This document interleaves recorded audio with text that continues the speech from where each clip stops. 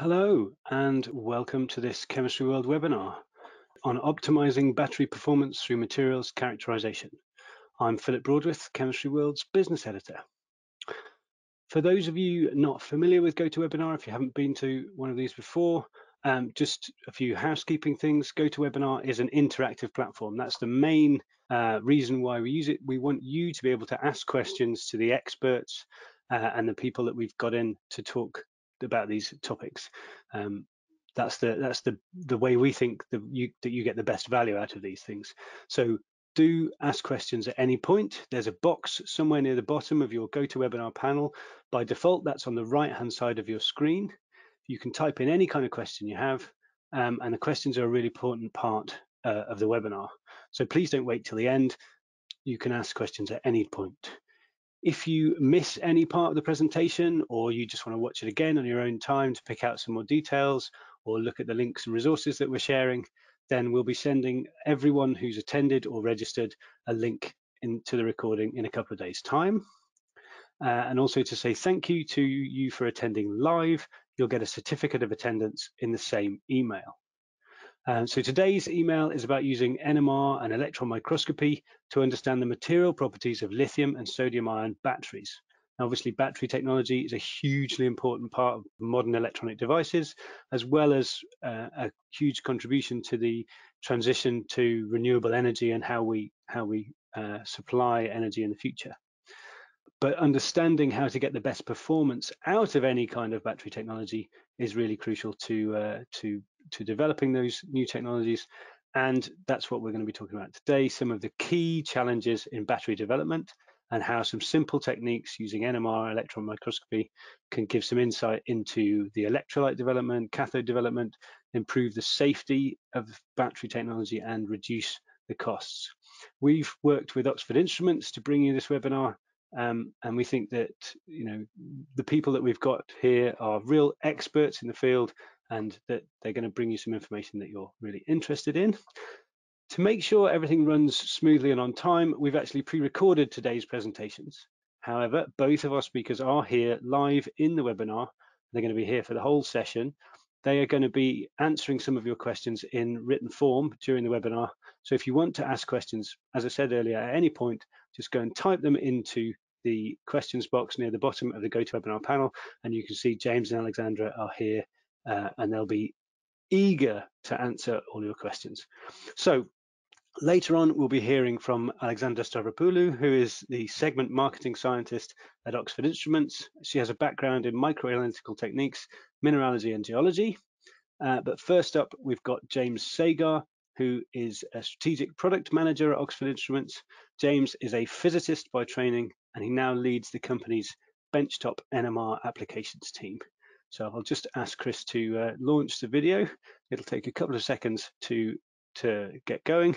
And while we're waiting for that, just a reminder, ask questions at any point. I'll be back later on in the webinar with some polls. So let's hand over to the video now. Welcome to today's webinar, Optimizing Battery Performance Through Materials Characterization, with myself, Dr. James Sagar, and my colleague, Alexandra Stavropoulou.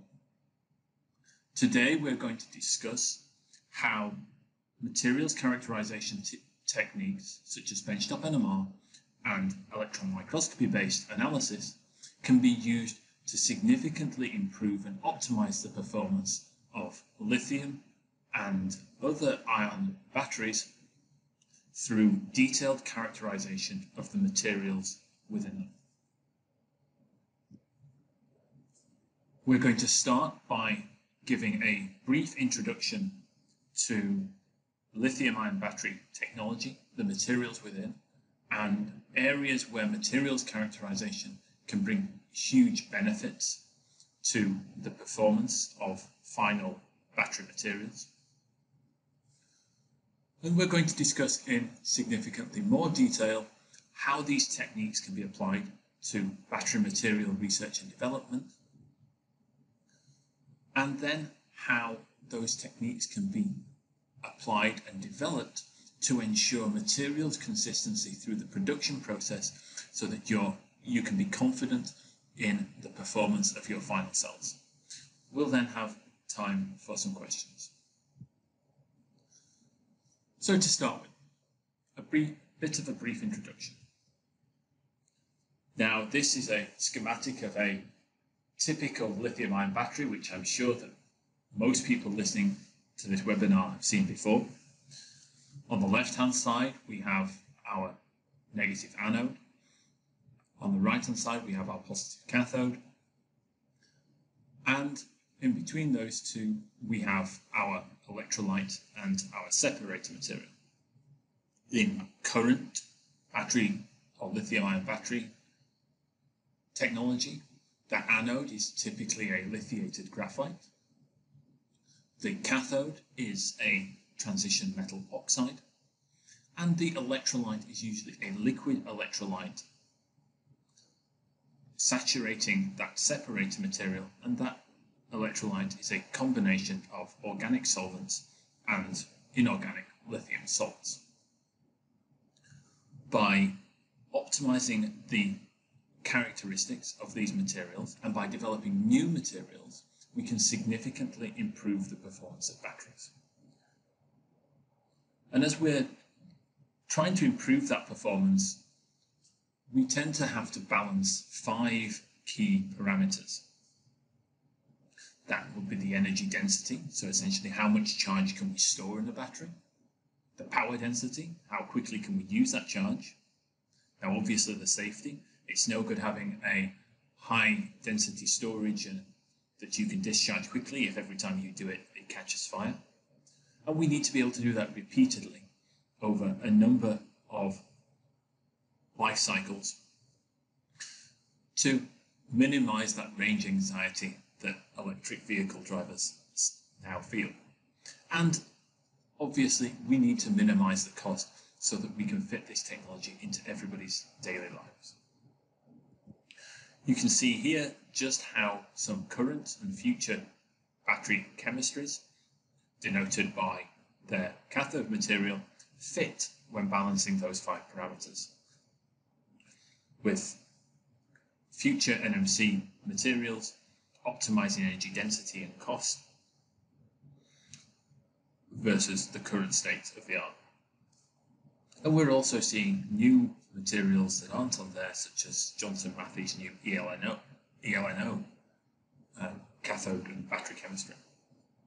If we look at what sort of materials we find in those batteries, well, I've already mentioned that current technologies are based on a lithiated graphite anode with a transition metal oxide cathode, typically a polymer separator, and then an electrolyte based on carbonated organic solvents, and usually a lithium hexafluorophosphate salt.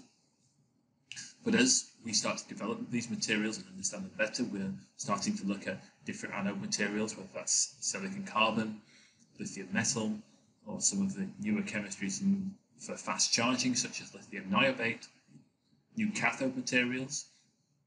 Obviously, lithium iron phosphate is becoming very popular, with many of the big battery suppliers now supplying lithium iron phosphate based batteries, and Tesla moving to use them in a much higher percentage of their cars for the future.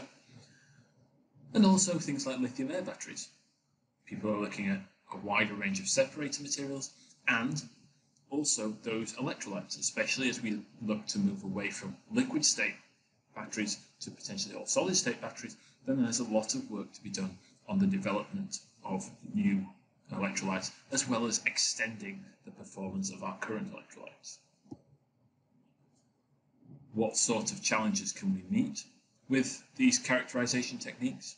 Well, we can look at ion concentration for energy density.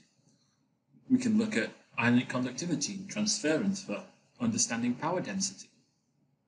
We can make a lot of measurements around safety, whether that's electrolyte quality, additive concentrations, and the development of new additives to build better SEI layers, whether that's separator quality, or the raw materials that go into your electrodes, ensuring the quality and consistency of those materials. There's a huge way that materials characterization can benefit final battery in terms of safety. In lifespan, we can look at mechanisms of electrolyte breakdown or dendrite formation. And obviously, cost, although this doesn't necessarily drive down the cost per cell, by being able to perform this analysis right next to where you're performing your development, you can significantly reduce your overall development costs to deliver new formulations to market. So let's talk more about the actual characterization techniques and what that actually gives you. First, I'm going to start by discussing how benchtop NMR can be used for electrolyte development.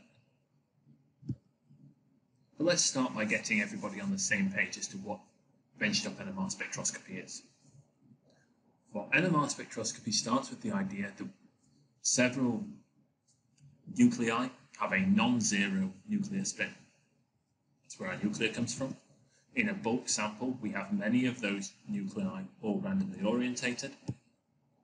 When we apply a large external magnetic field, we can align a proportion of those nuclear spins.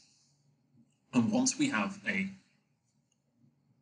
proportion of those aligned with the field, we can start to do interesting things by exciting them with a radio frequency pulse that rotates our magnetic moment, inducing a resonance, and that's where we get our nuclear magnetic resonance from. Once that pulse is removed, that rotation decays and induces an electric current in our pickup electronics, giving us a free induction decay. We can keep going through that excitation and relaxation cycle to build up signal and average out noise. At some point, we can then Fourier transform that to give us the typically seen NMR spectrum. But we can get data from both the free induction decay and the spectrum. When most people think of NMR, they think of these large, cryogenically cooled systems that require building of their own. What I'm talking about today is benchtop NMR, which, as the name would suggest, fits on the bench in your lab, and you can see a schematic on the right here. We have a separate box for our magnetic field and our electronics. We can place a sample directly in there as we're performing our development or building new chemistries and start to perform experiments on them to understand their properties. The wonderful thing about XPulse, our benchtop NMR system, is that it has a broadband X channel. That means that you can probe a wide range of NMR active nuclei. Typically, NMR is often performed on proton, hydrogen, fluorine, carbon and phosphorus for those organic molecules.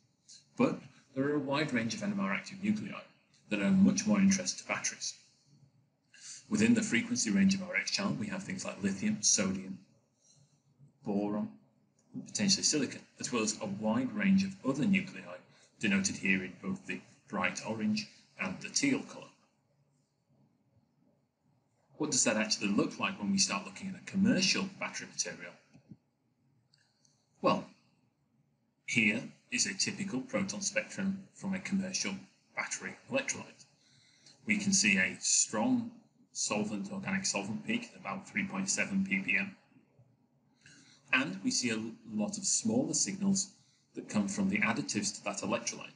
Those additives are there to form both a good SEI, stabilize the electrolyte, and also prevent degradation. They could actually also be degradation byproducts. As the XPulse is a high-performance spectrometer, we can perform some advanced experiments. We can actually suppress that major solvent peak to emphasize some of those smaller impurity or additive peaks. Now, proton is pretty typically used in NMR, and so is carbon. And again, we can probe the solvent using carbon-13 NMR, and we can see all the peaks that we would expect to be associated with the organic solvent. Once we get to fluorine NMR, we start to see more interesting things when we're probing the battery material themselves. Here we can see from this fluorine spectrum, we have a doublet arising from the hexafluorophosphate of our lithium salt, as well as a much more complex multiplet arising from one of the additives from the solvent itself. The beauty of NMR is that it's inherently quantitative. If we integrate the area of that PF6 doublet, then we find out exactly how much anion we have in our solution. And we can obviously apply that to a 7 lithium spectrum. We can integrate that P to find out exactly how much of our cation we have in solution.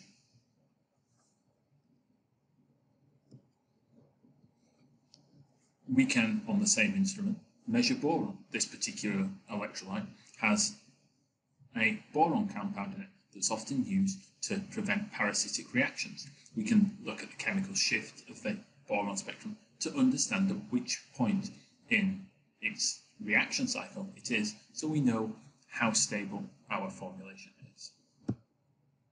And finally, we can create a beautiful splitting pattern with our 31 phosphorus by once again measuring that hexafluorophosphate salt, where we see this very nice septet arising from the coupling of 6 equivalent fluorine atoms to that single phosphorus.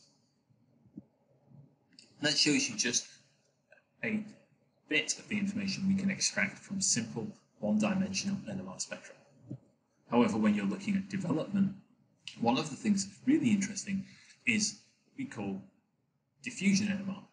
Now, by performing a specific pulse sequence, or a chain of RF pulses, we can generate a dephasing of the NMR active nuclei dependent on their diffusion coefficient. What that means is we increase the strength of what we call a gradient pulse in our NMR spectrometer. We see a decrease in signal. We can fit that decrease in signal using this Stejskal-Tanner equation. And from that, we have a very nice straight line fit, assuming our gradients are linear, which they are. And that allows us, from the negative of that gradient, to calculate our NMR diffusion coefficient. Once we have that diffusion coefficient, we can start to do interesting things, such as calculate the ionic conductivity or the cation transference number. In practice, what does that look like? Well, here we have proton, fluorine, and lithium spectrum from a typical commercial formulation. And we can see that there are 2 solvents there, ethylene carbonate and dimethyl carbonate. They have 2 slightly different diffusion coefficients. We can see the slightly different diffusion behavior in the plot there. In the center, we have our fluorine NMR showing the diffusion of our hexafluorophosphate anion. We can calculate that diffusion coefficient. And again, we can calculate the diffusion coefficient of our lithium. From those 2, we can measure or calculate the ionic conductivity and the cation transference.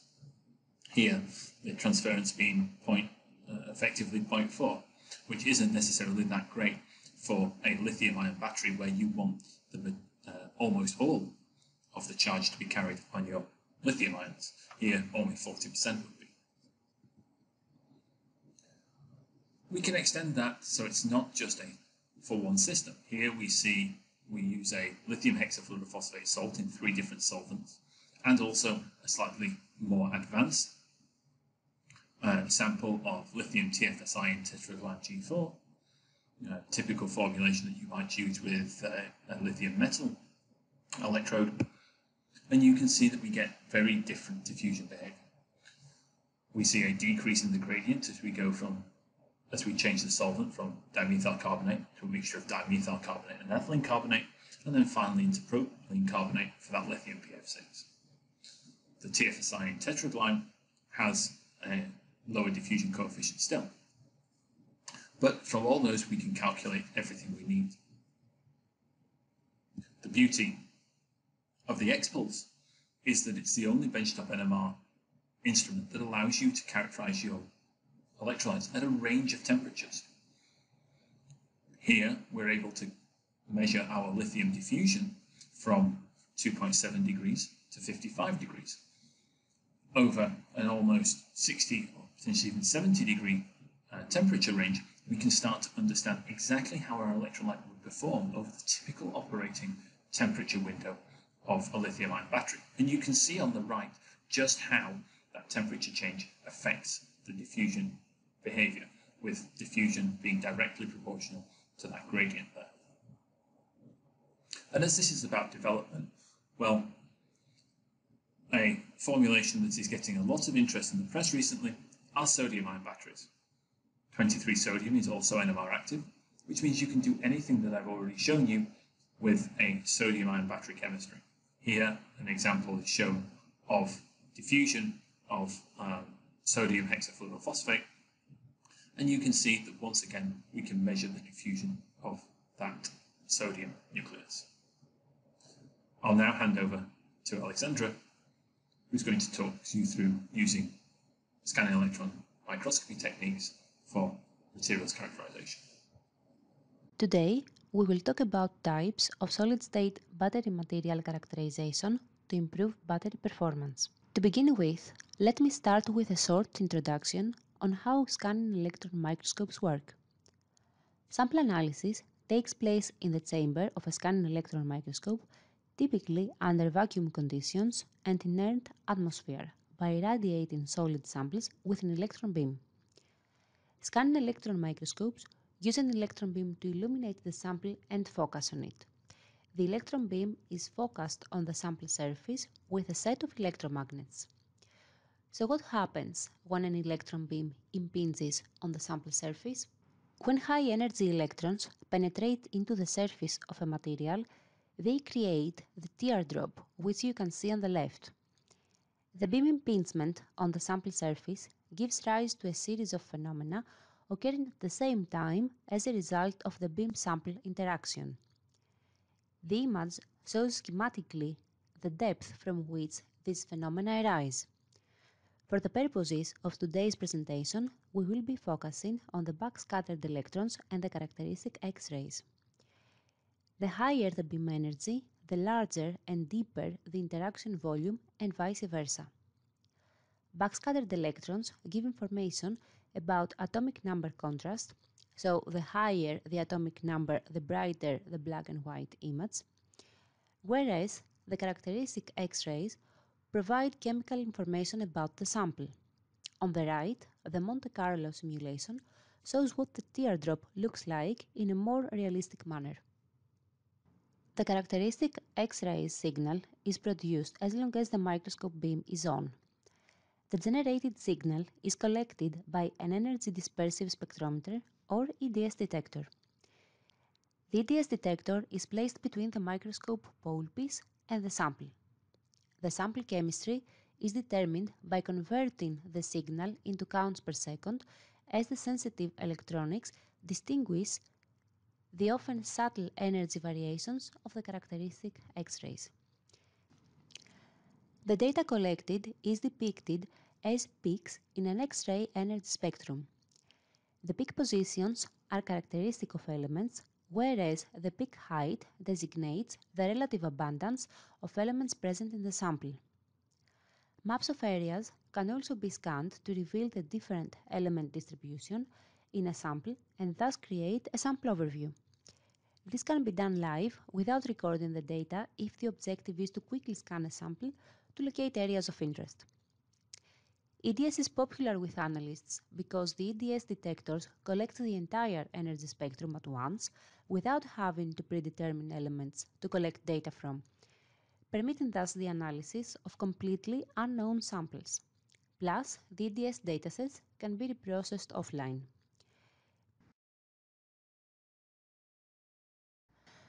And now we will start with a beam-sensitive solid-state electrolyte sample. Battery materials are often beam-sensitive. Solid-state electrolytes is such a case. When a beam-sensitive material is irradiated with a high dose of electrons, it eventually breaks down. When that happens, the sample is no longer being analyzed. What is analyzed instead is the damage caused by the beam on the sample surface. The two images at the bottom of the slide show how noticeable the beam damage is even at a relatively low accelerating voltage. Early work into this field showed the possibilities of improved EDS map resolution and accuracy by moving to lower incident electron energies. In this slide, we see the results of EDS analysis of a solid-state garnet electrolyte sample. The sample on the left was analyzed for 10 minutes at 5 kV with a 500 picoampere beam current. The peaks of the elements found can be seen in the spectrum on the left, and they are well defined and according to expectations. In the middle, you can see the area mapped and the element distribution. However, the sample suffered significant beam damage. Lithium exfoliated from the sample surface and formed dendrites. Due to the beam damage, the EDS map cannot be considered representative of the initial elemental distribution. So what can we do about it? In this slide, you will see results from a similar type of material and experiment, but using different settings and a windowless detector. The rectangle in the first image denotes the analyzed area. This time the sample has been analyzed for 7 minutes and at a much lower beam energy, and 1/5 of the previous beam current, so 100 picoamperes. The elements present were confirmed and well defined based on 1 kV X-ray lines. In the middle, you can see the EDS map, and on the right, what the area looks like after acquiring EDS data for 7 minutes. Beam damage is significantly lower compared to the previous example, so beam-sensitive samples can be reliably analyzed while keeping beam damage at a reasonable minimum. In this section, we will talk about cathode and anode foil analysis.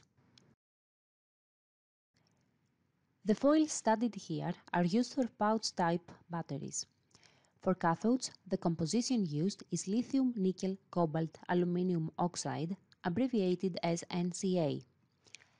As nickel and cobalt concentrations affect capacitance, we were interested in mapping core cell concentration gradients of nickel and cobalt in the particles distributed throughout the foil.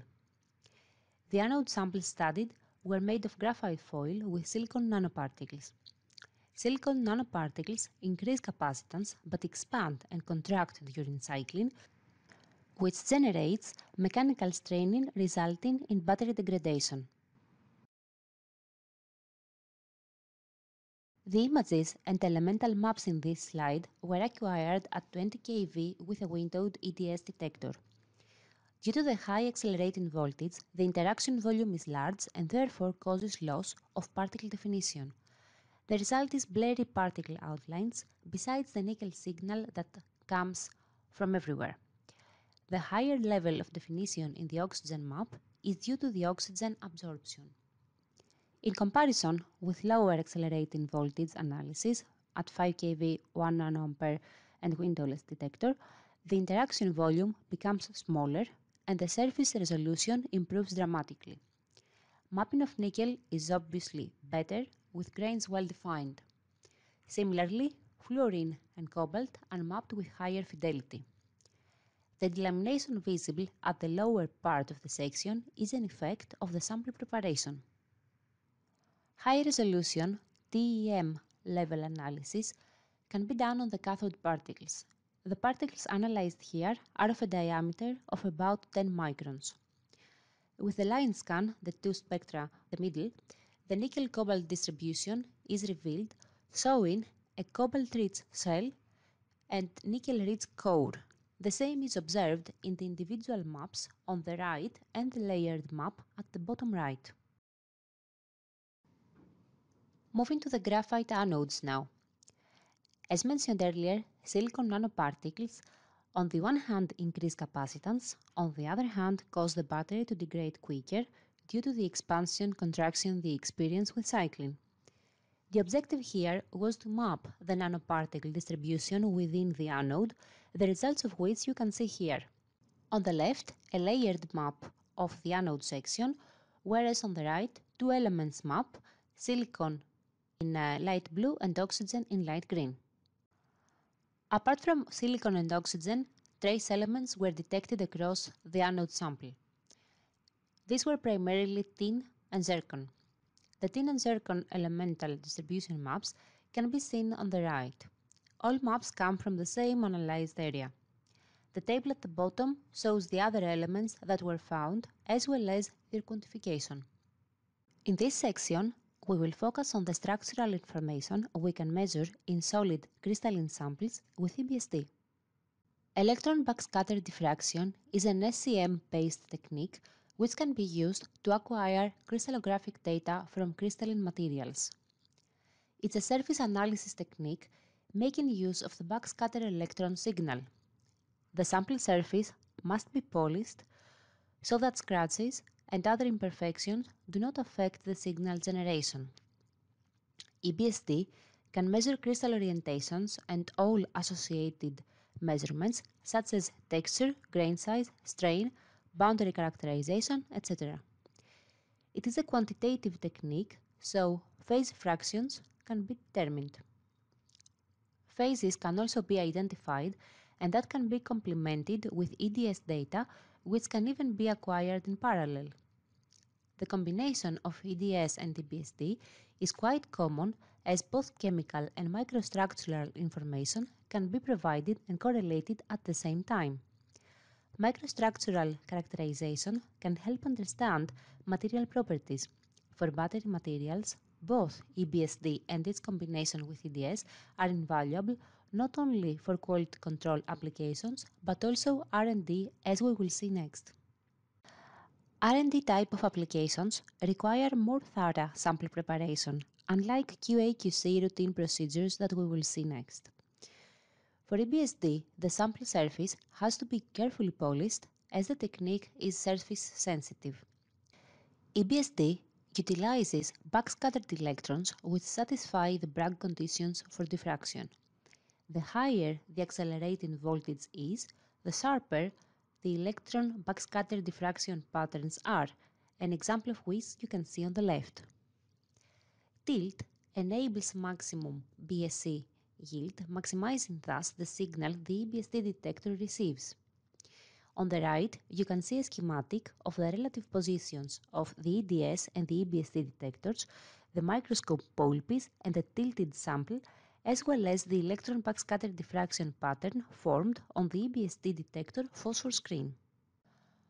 So the problem with cathode materials is a lack of understanding of their performance variation. With chemical and structural analysis, newly formed phases can be identified and characterized in terms of their grain size, texture, and grain boundaries. All that results in better understanding of the material degradation mechanisms so that new generation materials can be designed in the future, which will be sturdier and more reliable. The benefits of structural characterization is that the particle size in precursor powders can be controlled. The desired properties are that particles are large, their porosity is low, and that there are few grain boundaries inside the particles. In the electron image at the bottom, you can see a section of an NCM particle. Some features of its internal structure can be discerned. These features can be imaged and quantified with EBSD, as we will see in the following slide. The features that were barely visible in the electron image in the previous slide are clearly distinguished in the EBSD band contrast image on the top right. The particle clearly contains a much finer grain structure. There are even some grains with an average grain diameter finer than 600 nanometers. Another layer of information is crystal orientation.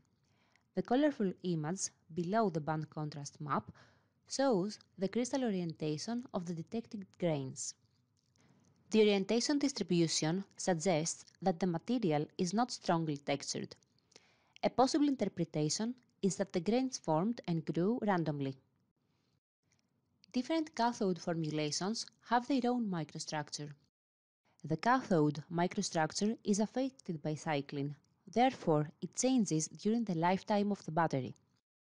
The images on the left show an ion milled section of an NCM 811 sample before and after cycling.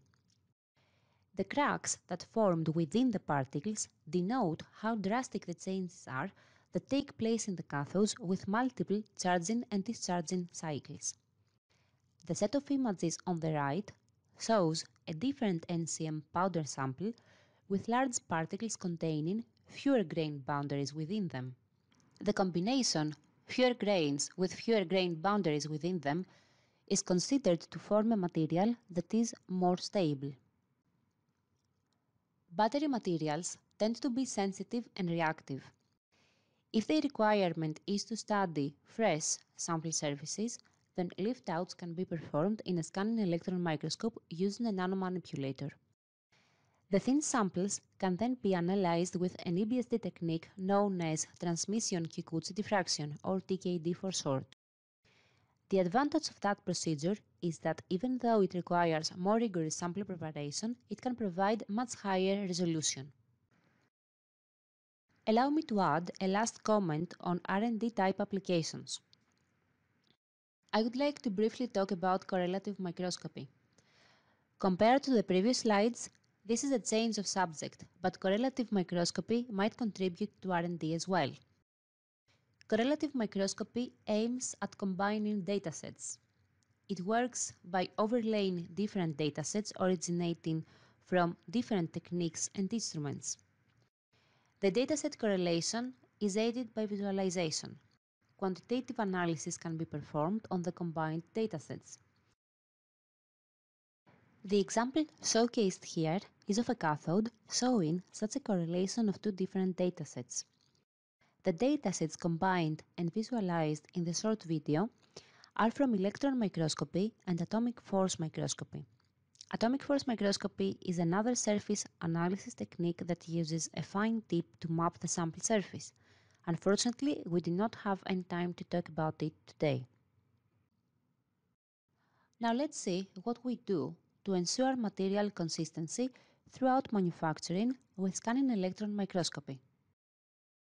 I would like to start by asking the question, how can we ensure that the battery precursor powders are meeting the necessary quality standard? One of the ways to ensure the cleanliness of battery powders is particle analysis. There have been several incidents of battery recalls due to poor quality, most of them costly, besides coming with negative publicity. Reported car battery fire incidents have forced the automotive industry into performing rigorous quality control, as the material impurity content can negatively affect the lithium-ion battery performance. Copper or iron particles are common contaminants. Mixing metal impurities into electrode materials, either cathodes or anodes, is quite dangerous. Such metal particles can speed up battery reactions, gradually leading to unpredictable consequences after many cycles. During production, sharp metal particles can pierce the diaphragm, in which case direct failure is caused. Monitoring both the raw and precursor material quality and the production environment is critical to the final product quality. Since contaminants can be introduced at any point during the manufacturing process of batteries, quality control must be an ongoing practice, especially because some contaminants can cause immediate battery failure. The concept of particle analysis is simple. Particle analysis aims at identifying harmful contaminants and can also be employed to identify the sources of contamination, so that the standard operating procedures can be modified accordingly to avoid introducing contamination in the future. So how is particle analysis performed? To answer that question, we will see an example. We know that lithium-ion batteries consist of different parts: the cathode, the positive electrode, the anode, the negative electrode, the electrolyte and metal connections to the cathode and anode. In this example, we focus on the cathode material, however, same issue applies to other parts of the manufacturing. Similar to our sample, the cathode is typically made from a mixture of metal oxide powders such as nickel oxide, cobalt oxide, and manganese oxide. It is important that there are no contaminants in these powders, as particle contamination can cause failure of the final product. Commonly, large metallic particles can create short circuits, as mentioned earlier. In this example, we are looking at the NCM powder to 1. Confirm its consistency in terms of chemistry, and 2. Look for potential contamination by silver, copper, or tin particles. On the left, you can see an example of automated acquisition. The particles are identified based on the backscattered electron image. Then a spectrum is collected per particle so that only relevant data is collected, and the process is efficient and fast. The results are put in a classification, the image in the middle, where the total number of particles analyzed appears at the top right, whereas under it there is a breakdown of the number of particles per class. On the right, you can see an example of using the X-ray data collected per particle. In this case, ternary plots can be made in software so that the NCM battery powder chemistry is regularly monitored and appropriately constrained. Here, I have used the NCM class to produce the ternary plot. Similarly, other classes can be used depending on the problem. The NCM powder appears to be consistent in terms of chemistry, and no outliers have been observed in this case. Okay, so thanks very much, James and Alexandra. Really nice videos there. We're going to go to the first poll during the webinar, so I'll just ask Chris to launch that up. So our first poll is, how useful do you think scanning electron microscopy, EDS, would be in quality control? You can select one answer, whether that's very useful, sort of useful, or not very useful. So as you get on and do that vote, I would just remind you that you can ask questions at any point during the webinar. We have several good questions coming in, and I can see that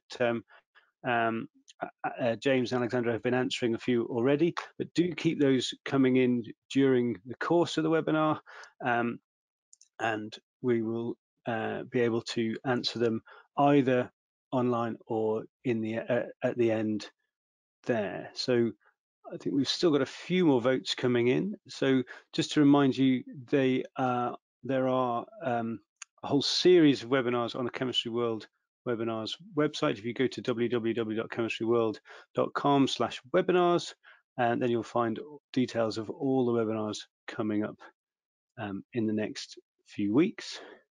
And I would definitely recommend you tune in to a few of those. Okay, I think we're starting to sort of slow down a little bit. We've got a good proportion of people voted, so I'll ask Chris to close the vote, and we'll have a look at the results.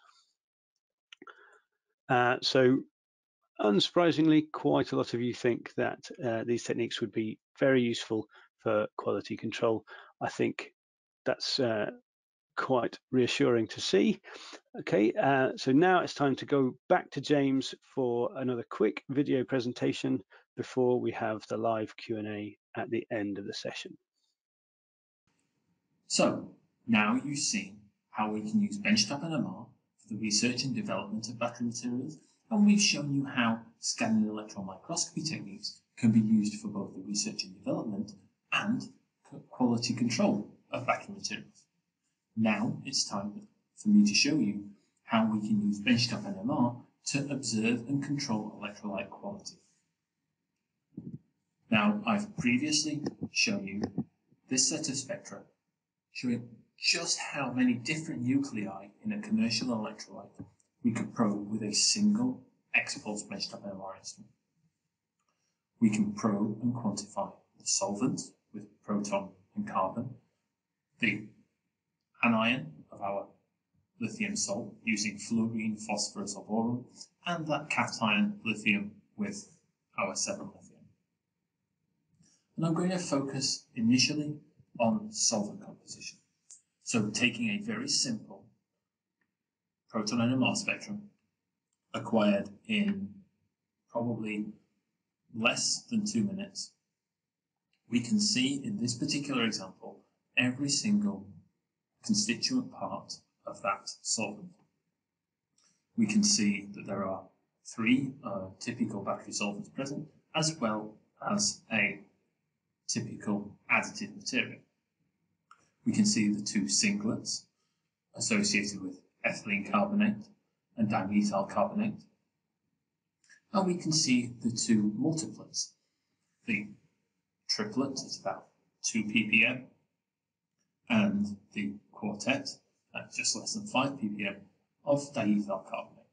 And then we have that stabilizing agent of vinylene carbonate at about 8.2 ppm. And as we've said before, we can clearly identify all those different species, and because NMR is inherently quantitative, we can easily quantify the amount of those components from this spectrum by taking the integrals of those peaks and using that with the molecular weight of the molecules. We can easily understand the weight percentage of those components in our mixture. So what that gives us is that we have essentially a third mixture of dimethyl carbonate, ethylene carbonate, diethyl carbonate, with a small amount of vinylene carbonate added, about 2.5% by weight, which is exactly what we were expecting. What we can also do as part of this is we can track very small amounts of important material, such as this vinylene carbonate stabilizing agent. Vinylene carbonate is used to form a good SEI layer, and the optimum concentration for that is in the region of about 2.8%. And you can see here that we can very easily quantify that using NMR spectra down to less than 1%. So we can cover that range that's crucial for ensuring the consistency of materials. Now here's a nice little case study to show just how powerful NMR as a technique can be. We were supplied with two samples meant to be the same chemistry, hexafluorophosphate in ethylene carbonate and ethyl methyl carbonate, but we observed a difference in their performance when put inside an actual battery cell. Both were colourless liquids, so what was the difference? Well, obviously, we initially went to that 1D proton NMR spectrum, as we do everywhere. And actually, when you compare them, we see almost no difference. Just giving us information about the solvent, there's no difference, and therefore no idea as to why the performance difference is observed. However, if we quickly swap to fluoride NMR, where we're now probing the anion of our lithium salt, we immediately see a difference. So on the bottom, from one of them, we see the doublet associated with lithium hexafluorophosphate. In the top spectrum, we see not just that doublet, but a second doublet, a clear indication that there is something else there that's not meant to be there, and most likely a breakdown product from the salt itself. So, with two quick measurements, the entire set of those being less than 5 minutes, we can see that there's no effect on the solvent, and actually we're seeing a performance difference as a result of differences or degradation of the hexafluorophosphate anion in our electrolyte. The doublet, because of the chemical shift, is associated with phosphodifluoric acid, which we know to be a byproduct of a hydrolysis reaction. And there are a lot of ways that these electrolytes can break down. Take lots of different decomposition routes, from polymerization of the solvent, which we would have seen from that proton NMR, through to that degradation of the anion through hydrolysis. And if we probe that in more detail, we can start to understand exactly how these electrolytes decompose. That allows us to understand how to stabilize them for the future and how to increase performance for longer life cycles of batteries. So we repeated that previous experiment, but instead we forced that hydrolysis reaction so we can actually understand how these materials degrade. And what we did was take a spectrum every 30 minutes after putting a drop of water in our electrolyte solution. And the effect is instantaneous.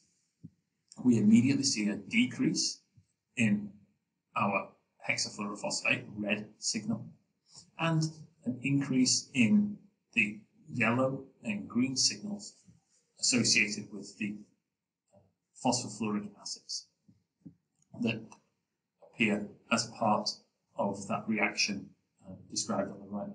We also see a significant increase in lithium fluoride. Again, step 2 of that reaction is the formation of lithium fluoride and PF5. We also start to see the production of hydrofluoric acid. So we can start to understand not just the fact that our materials have decomposed, but exactly how they're doing it. And that is crucial for understanding and increasing the lifespan of our lithium-ion batteries.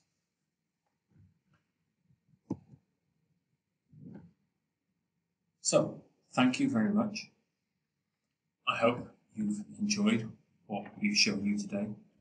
And it's now time to open up the floor for questions. Thank you for listening. Okay, so thanks very much to James for that. We've just got one quick poll to do before we go to the Q&A. So I'll just ask Chris to launch that up. So the second poll is, where do you think that benchtop NMR would be most useful for battery materials? You can select one answer. It's whether you think it's in quality control, in research and development, in failure analysis, or in raw materials. Okay, so just as we go through, I'll just give you a little bit of time to do that question. Reminder, we are still here, we're about to go into the live Q&A session, so do get your questions in now so that we can see all the questions. And yeah, to do that, I can see some questions coming in, so that's really good.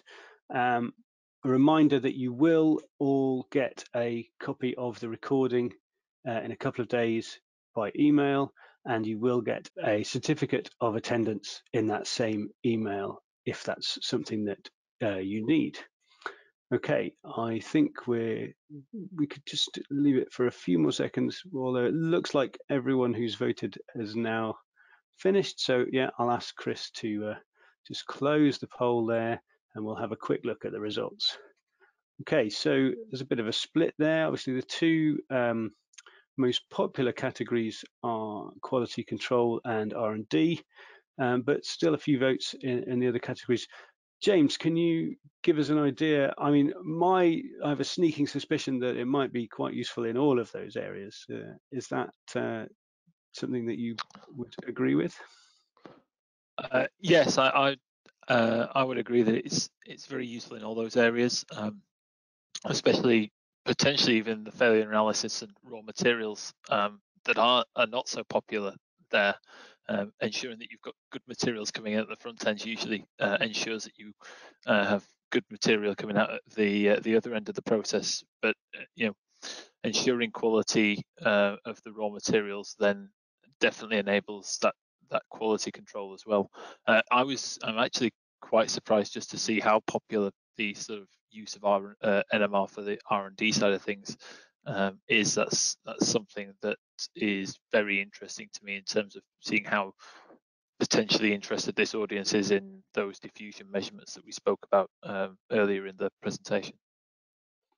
Great. Okay, well, so now I'm going to ask James and Alexandra to turn on their cameras and join us for the live questions part of the webinar. The first question that I'm going to ask is to James. It's a question from Calvin.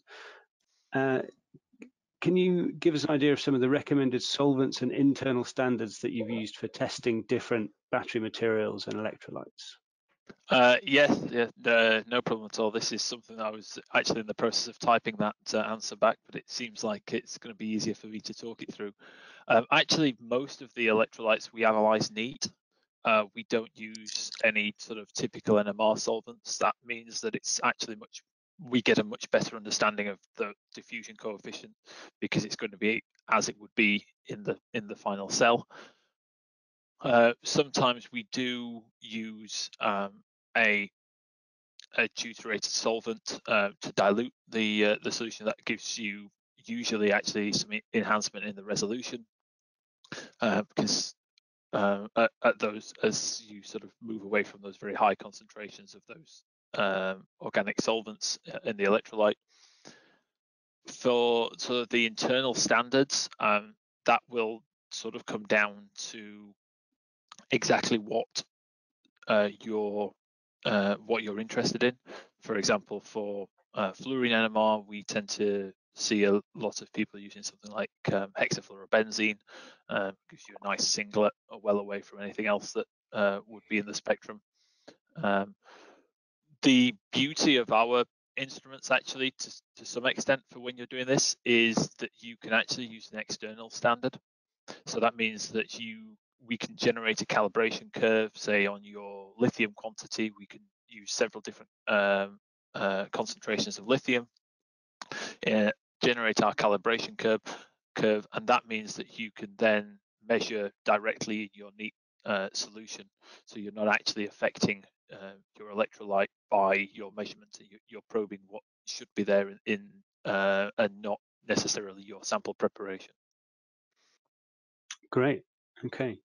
And I've got a couple of questions here for Alexandra. So the first one is from Alexander. How many particles can you scan at a time using some of these techniques? So can you scan multiple particles, lots of or arrays of particles? Yes, well, the technique is very fast. We typically say 120,000 particles per hour for collecting both morphological and chemical data. However, if you just want to measure like morphological data, you can go even faster. It depends on how you set up the acquisition, really, and how dense your sample is. It's something that you can optimize depending on your specific needs. Okay, that's a really good answer. And another question for Alexandra from Chetna. Can you use EBSD to determine the phases of the electrode? I'm guessing if you've got particles with mixtures of different phases, perhaps. Yes, so you can combine EDS with EBSD. So with EDS, you can determine the chemistry of the phase, and if you have multiple phases of the same chemistry, you can use EBSD to distinguish the phases based on their crystallography. So it's a very powerful combination. Great. Okay. I've got another question which I think is probably most likely to go to Alexandra. It's from Lee, and it's it's about the NMR, so it's probably more for James. It's talking about, can you do the NMR testing in situ inside a battery cell while it's charging or discharging? So that's an interesting one, and actually a focus of a few different research efforts at the moment. You can't necessarily fit the full cell in these NMR spectrometers. They usually take only something a little smaller than that, and we tend to try and be in liquid state. However, Claire Gray's group at Cambridge have started doing experiments with sort of in situ charging and discharging, and that's something that we're really interested to look at, is how you could then move that onto the benchtop, so you can do it right by your formulation as you're developing these materials, giving you that sort of much more instantaneous feedback. But it's a really good question as to understanding how these things change in the real situation, which is going to be crucial to sort of understanding and optimizing performance for the future. Yes, I think we reported that paper in Chemistry World from Claire Gray's group. I think something about standing the battery on its edge to make it to fit or to make the analysis work. But yeah, you can definitely find more about that on Chemistry World if you so desire. So another question for James from Martin, which I think you've given an answer to, but I think it's worth asking again. Can you give us a bit more detail about how you calculate the transference numbers based on NMR diffusion coefficients, and what the significance of that is? Yes, so I have answered this, and because I wanted to ensure that there were some references there for people to look up afterwards. But this is really sort of key to what we can do with diffusion. So essentially what we're looking at there is the balance of the cation and the anion diffusion. There are a number of equations that were in the presentation that essentially are just comparing that diffusion coefficient. And depending on which way round you have your diffusion coefficients, that essentially gives you your transference of either your anion or your cation. And there are a number of references, which I did put in the answer there, which I think went out to everybody, where they show that that actually correlates very well with sort of electrophoric type measurements, where you're actually measuring that conductivity directly, and there's very good agreement between the NMR and those complementary measurements as well. Yeah, that's great. Okay, so another question for Alexandra. Can you give us a bit more information about the kind of trade-off between using a low accelerating voltage, so that you're trying to cause less damage to the system, to the sample, but presumably that gives you a less strong signal. So there's a balance to be had there. Can you give us a bit more information about how you balance those things up? So, well, all these parameters depend on the kind of work that you're trying to do and what you're trying to achieve. There are products that are designed for surface sensitive analysis that are not affected by the lower signal. The major advantage on that is that the surface sensitivity is maximized when we use a low accelerating voltage. So we can map very fine details very accurately. Okay, so is that related to that first slide that you had with the teardrop? Presumably that's Yes. that is much smaller, the lower, so you get a finer detail. Yeah. Yes, and it is concentrated towards the surface of the sample, so you can actually be more sure where your signal is coming from. Right. That's excellent. why that sensitivity is so important. Okay. And we've got one more question for James. I think, do you need to use deuterated solvents to quantify the electrolyte solvent composition? I think you mentioned actually that you do these neat. So is that maybe that question is not? Yes. So I think that's probably to some extent been answered, but it's worth reiterating that we do these measurements neat. That means that you don't have to change your formulation from how it would go into your battery to how it would go into your NMR system. So I think that's always a very powerful measurement. Great. Okay, so I think we've just about come to the end of our time slot here. So it just remains for me to thank James and Alexandra once more for some fantastic presentations. There's some really good answers to some of those questions. I hope that everyone's really got the answers that they need from the webinar. Thanks again to Oxford Instruments for sponsoring. There have been a few URLs and things sent out and the answers to the questions, so do grab those before the end of the webinar if you'd like to take copies, although you can always come back to the recording and check them again. You will, of course, get an email in a couple of days with a link to the recording and your certificate of attendance. So thanks again for attending. It's really important. You as the audience are the main kind of reason why we're doing these things. So it's great to have you here. If you did like the webinar, do remember to check out chemistryworld.com/webinars to see other topics coming up. And I hope to see you in another webinar soon. My name is Philip Broadwith. I'm the business editor of Chemistry World, and we shall see you again in another webinar.